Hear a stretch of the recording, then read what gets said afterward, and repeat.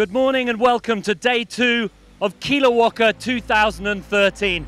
Today we're having a look at the drone and the amazing way that this gets us pictures from out on the water, live and direct. It doesn't disturb the sailors, there's no downwash because it's so light, and it gives us such incredible pictures. This is SAP technology and innovation at its very best.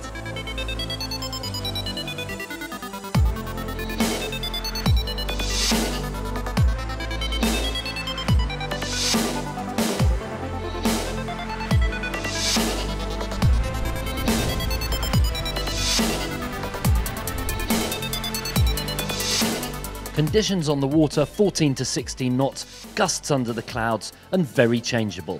The first start, a fantastic one by the young Australian Ashley Brunning. Right in the middle of the line, he did a great job of getting off at full speed and heading to the left-hand side, the favoured end of the course.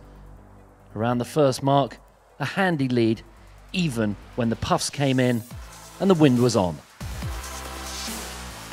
In the second race, it was close for third and fourth between Robert Scheidt and Philipp Buhl, only 1 point separating them.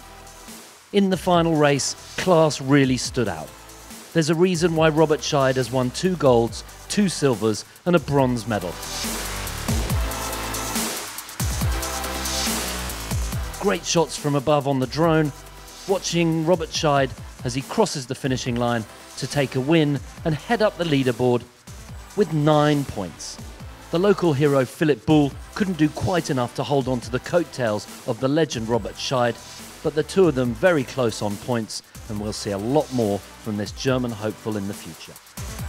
Robert is a legend and this is always special to race him. I think he's a very good sailor and a sympathetic athlete as well, so that makes it special, and yeah, beating him is nice, but today I could only beat him once. So. After 2 Olympics in the star class, Robert Scheidt is back in the younger man's laser.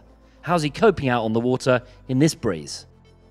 I'm happy that I can still play the game at a high level, you know, and sail against guys like Philipp who are young and very fit, and they push you to the limits. But I still have game inside me, and I'm happy that I can still sail at this level and hopefully try to beat them. After day 2, Robert Scheidt leads on 9 points, with the Australian Ashley Brunning on 12, Kasper Zemeski and Philipp Buhl tied on 17. Join us tomorrow for more superb action from Kieler Woche 2013.